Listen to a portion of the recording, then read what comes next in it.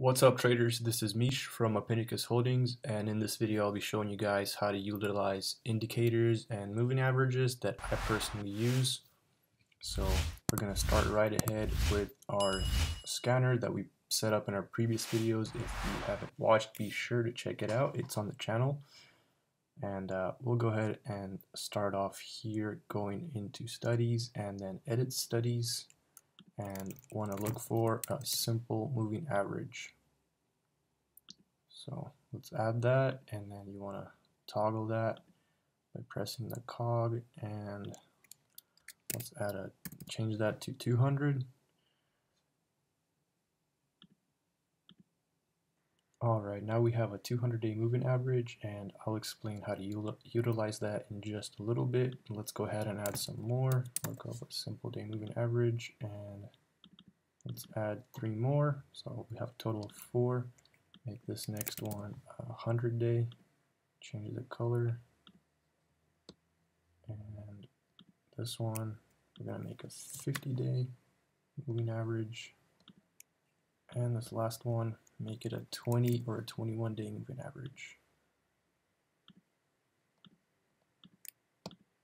So now this may look like a mess at first, but these are actually very useful studies. So you can pretty much assume that something is a bullish stock or have a bullish mindset towards something that is trading above the 100 or the 200-day moving average, or if it's under those, you can have a bearish sentiment. And other traders use this, so it's a pretty reliable source. And so another nifty thing to note about the moving averages, since it is a price moving average of whatever days you selected, these get respected pretty well as far as price action goes. So let's say if you were to enter here as a reversal on TDOC, you could pretty much bet on the fact that price action will stall once we reach the 200-day moving average. So this could be used as a target for your price target, or if you look on any other names, let's say Netflix, you can see each time it comes into all these moving averages, it gets respected. And see, we caught a bid here, and we've been trending up for the last about 3 months, and it's been respecting the 20-day moving average. Each time it pulls back into it, it's been catching a bid. So that's pretty much it on moving averages. These could be used as market sentiment, whether to be bullish or bearish, depending on where you are as far as the moving average. And you can use these as targets or even entries in some certain scenarios. But that also ties into key levels and volume and a whole bunch of other stuff. But you can always count on these as price targets or market sentiment. So moving on, I wanted to show you guys another indicator that I utilize. So let's go ahead and click on studies and edit studies, and I'll be showing you guys their volume profile. So add that, and let's go ahead and uncheck show value area. We want to have show point of control on expansion no, and uncheck this here, VA high and VA low. We want to uncheck that. And the opacity, I like to set mine at about 15. So let's check that out. So what we have here is the volume profile, and the way you use this is pretty much just shows you the amount of volume done within each price point. So as you can see here, within from pretty much 480 to 520, we've done the most volume and the most trading for this daily chart. So you could use this on any time frame, but for the sake of this video, I'll be showing you guys this example on the daily. And pretty much in any given time frame, which this will be showing you the amount of volume done in any price point. So pretty much, as I said, you could use this for market sentiment too, or even trigger points for entry or targets. So let's say we've been consolidating near the point of control. Well, you could assume that the bigger players are pretty much getting ready to get this thing moving. So we could enter somewhere off the point of control and set a tight stop right below it. Now I'm not trying to teach strategies, that's just one way of utilizing it. Another way of utilizing it is, say, if you are trading like a reversal. So maybe you took it here, you could sell into the point of control. As you see, it's kind of struggling here. And once we clear this, our next target will be the 200-day moving average. And based on the volume profile, it will be 182, 183, and 190, as that's the points of price where the most volume was done. So you could pretty much use these as your price targets. One last thing before we move on, just want to save this, click on our grid and save and overwrite the previous one. Alright, now moving on into the flexible grid here, I want to show you guys how to set up your intraday watch screen and other intraday indicators we could use there. So here you could pretty much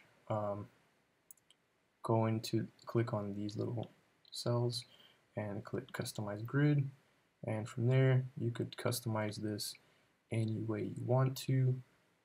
I'll just use the two charts like this, and I'm going to link them together using this yellow. Then I'm going to add my style as we have done from previous videos, just to make this chart a little bit nicer. Alright, I'm going to go ahead and uncheck this customize, and from here I will pick a 1 minute for just intraday action. Let's put a more fun name on here. Alright, and here I'll put a 15-minute. So here let's add, right click and studies, edit studies, and let's search for VWAP. Add that, and let's uncheck the upper and lower band. So add that, and let's add a simple moving average for intraday as well. That's going to be a 9 moving average, and this pretty much just, this 9 is going to multiply it by the amount of bars you have selected. So I have a 1 minute, so this is a 9-minute moving average.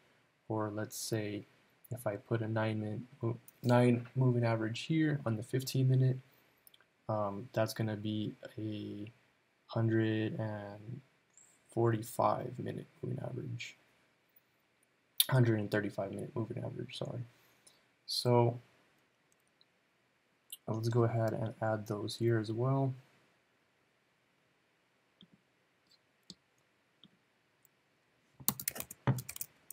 VWAP. And check those.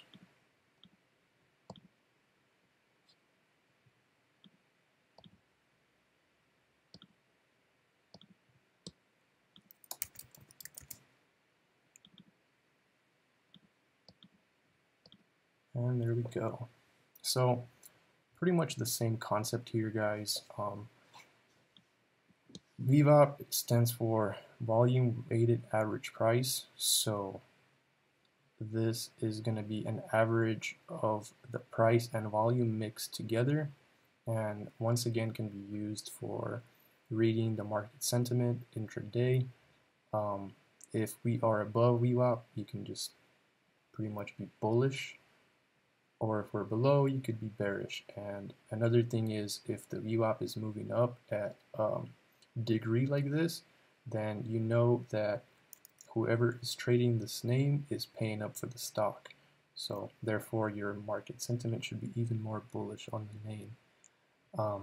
Also, with the 9 moving average, just gives you an average of where the stock is. Kind of same thing as the daily.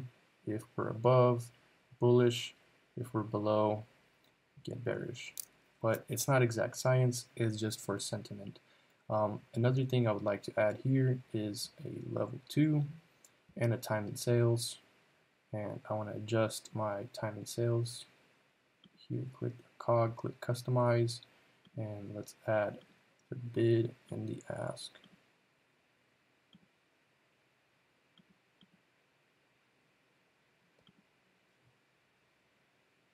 So now we have the time in sales and the level 2, and that's pretty much how I trade my screen intraday. This is on one screen, then I have my active trader on another screen, and this is what I utilize in my day trading. So let's go ahead and save this one right here. Intraday screen. And one last thing I wanted to show you guys is you could also set up a different type of grid, which could be used for pretty much intraday watching or stalking a bunch of names. So we could add a bunch of cells like this, and have many names. So we could have many charts like this, and you could customize it any way you want, as far as the time frame and the indicators and the style. I've showed you guys how to do all that, and pretty much this will allow you to watch many names all at once. And if you have multiple monitors, you can just go ahead and detach this and pop this out and drag it over to your other monitor. So that way you could utilize your ThinkOrSwim to its full potential by having many charts that you're watching, your intraday screen that we saved, and maybe even a separate screen for the scanner, and maybe another monitor utilized just for the active trader. So that is a way that the professionals do it, and I recommend you try a setup similar to this. So that will be it for today's video. Hope you guys enjoyed it, and if you have any questions, let me know in the comments.